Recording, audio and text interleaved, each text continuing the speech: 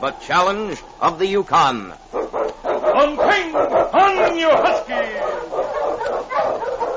The wonder dog King, swiftest and strongest of Eskimo lead dogs, blazes the trail through storm and snow for Sergeant Preston as he meets the challenge of the Yukon. Typical of the small band of Northwest Mounted Police who preserved law and order in the new Northwest country where the greed for wealth and power led to frequent violence and bloodshed. But Inspector Preston and his wonder dog King met that challenge, and justice ruled triumphant.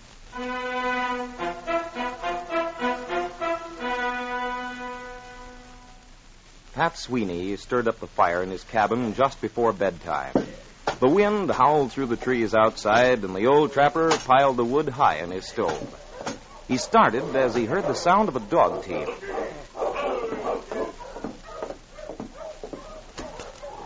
Who is it? Sergeant Preston, such alive.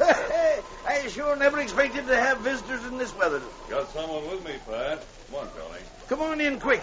This wind will make icicles out of us all. All right, King. Go on in. Come on, Mike. You come, too. Mike?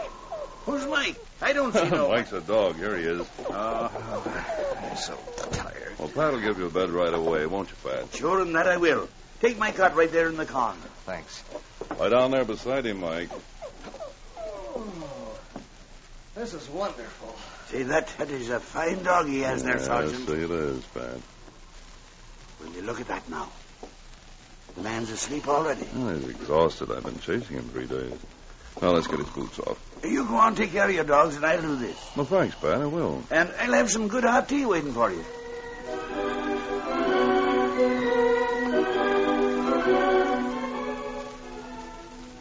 This has been quite an unusual case, Pat. Are you too tired to tell me about it? No, I'll be glad to. It all started in the Gold Nugget Bar about 3 weeks ago. I stopped in there one evening, and Charlie was there playing poker with 3 men. Suddenly, they began to quarrel. Come on, Charlie. Where'd you get that ace? Out of your sleeve? Oh, you've had too much to drink. I'm quitting. Yeah, now that you're ahead. That's like you. Listen here, Pierce. I'm not taking any more insults from you. One more crack like that, and I'll knock your teeth in. Take it easy, Charlie. I ain't afraid of you. Or that cur you drag around with you. And keep him away from me. Don't you kick that dog, you Come on, we'll settle this right now. Just a minute, boys.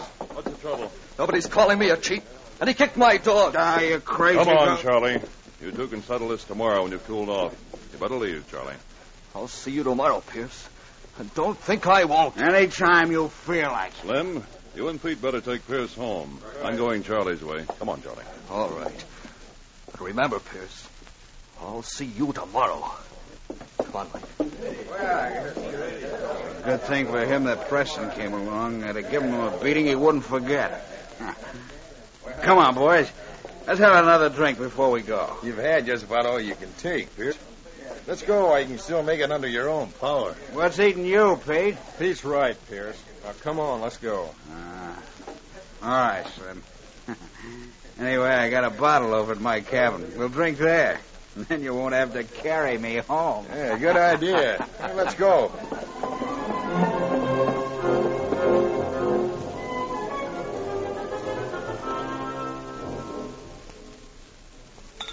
Have another drink, Slim. No more for me, Pierce. Pete, you ain't a sissy. Well, we'll finish this one.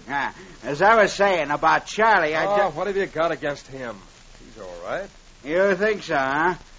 Well, I don't. Pierce, you're just jealous, Charlie, ever since he struck gold. Now that he's got more money than you have, you're always trying to pick a fight with him. Who said He made any good? Maybe I better tell you boys something. The only friends I got. I ain't worried about money. I can leave here any time I want. You're drunk. Drunk, am I? Let me show you something. Come on over here. What do you got? Why are you taking that stone out of the fireplace? I told us all about this, but you too. I want you to see this. Looks like a case. A jewel case. Look. Diamond pin. Holy smoke, that's a big diamond. This is my ace in the hole. If my claim ain't any good, I'll sell it and buy a good one. Where did you get it? I won it gambling down in Whitehorse. But don't you tell anyone about it. Of course not. You can't say I'm jealous of Charlie now.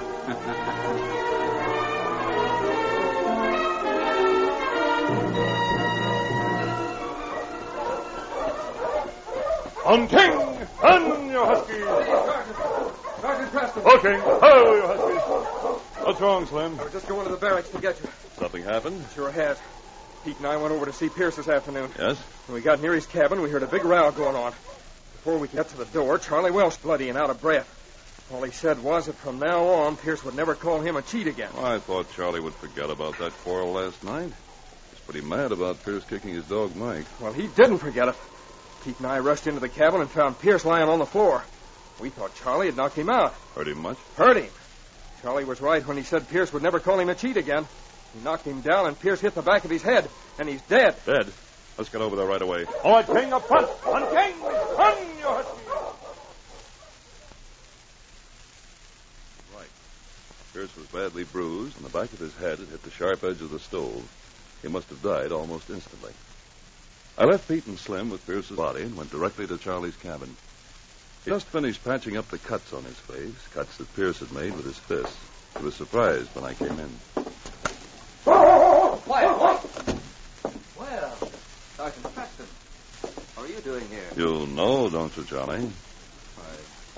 No, I don't. I hear you went over to see Pierce this afternoon. I sure did. I gave him a beating he won't forget. You mean you don't? Well, just what happened? We had a fight. I hit him and knocked him out. You didn't stop to see how bad he was hurt? I certainly wasn't going to pick him up and nurse him. No, I left.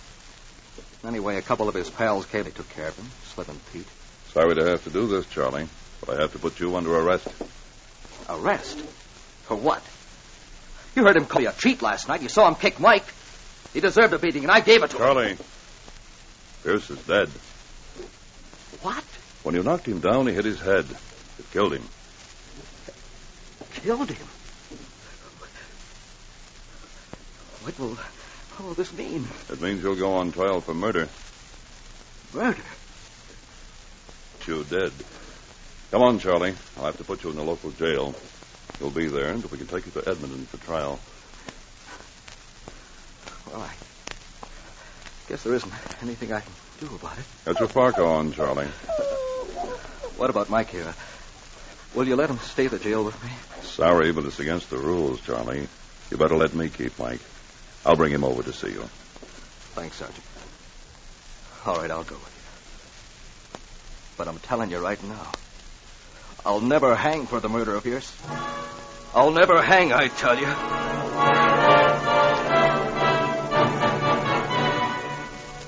Well, I put Charlie in jail, made arrangements for him to be sent to Edmonton in 2 weeks for trial. The following Saturday night, I was walking down the main street in Dawson. It was after midnight.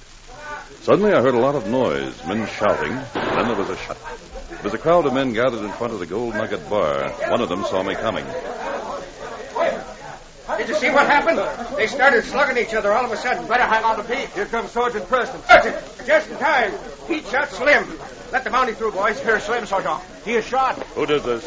Pete did it. That right, Pete? I did it in self-defense. He was going to shoot me. Slim's still alive. Boys, carry him into the back room of the Gold Nugget. I'll have to handcuff you, Pete. I done it in self-defense, I tell you. There'll be plenty of time to prove that. Go ahead, get in the bar. You'll have to wait until I see if anything can be done for Slim. Come on, King. Watch him, boy. They stretched Slim out in the back room. He was unconscious. I put all the men out of the room and bent over him to see where he was shot. As I did, his eyes opened and he tried to talk. He was very weak, but he had regained consciousness. I put my ear close to his mouth to get what it was he was trying to tell me. They were the last words he ever said. I covered his body and left, taking Pete with me back to jail.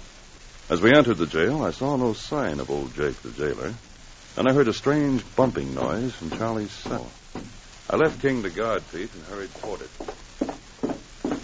Watch him, King. Don't try anything, Pete. Don't worry. What? The cell door's open. Jake, what? No. Here, wait. I'll get that gag out of your mouth. There. Now, where's Charlie? He grabbed me when I brought him his supper. Took my keys and my gun. I've been tied up here for hours, Sergeant. You mean he's trying to escape in this weather with no supplies? Well, he probably got some in his cabin. Cut these ropes, will you? Sure. I've got to go after him right away. Well, he's had a good long start.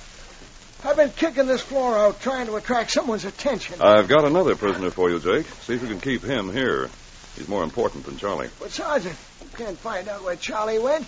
He's smart enough to cover his tracks. Been snowing for hours. He won't have to try. But I'll find him. Well, I don't see how you can. Won't have any trouble trailing him. I have his dog, Mike. We'll follow Charlie to the ends of the earth. And King and I will follow Mike.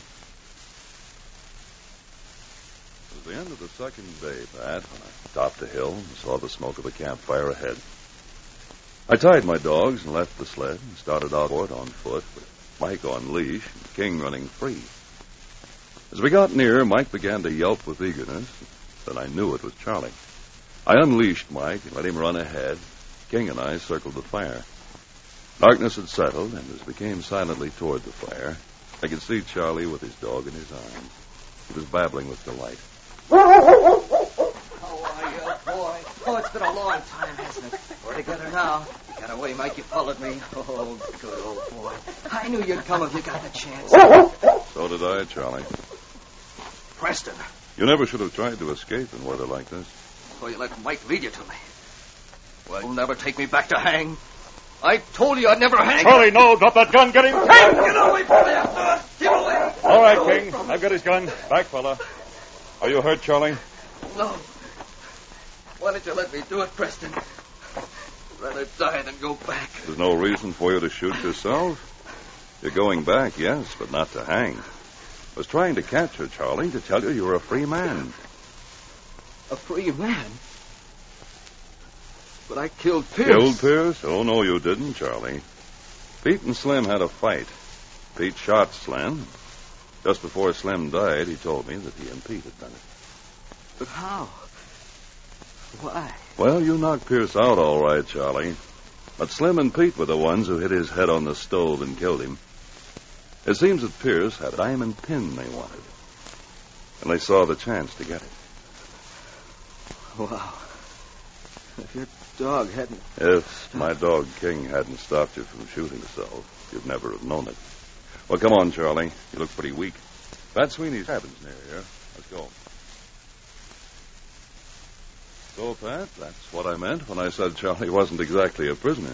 Well, it's sure a good thing he had a dog like Mike to find him. From the looks of him, he wouldn't have lasted long on the trail with no equipment. I've never seen anyone quite so tired. Yeah, for him, that you had a dog like King, saving his life the way he did. Yes, you're right, Pat. No. Now I think we'd better call it a day. What do you say, King, old boy?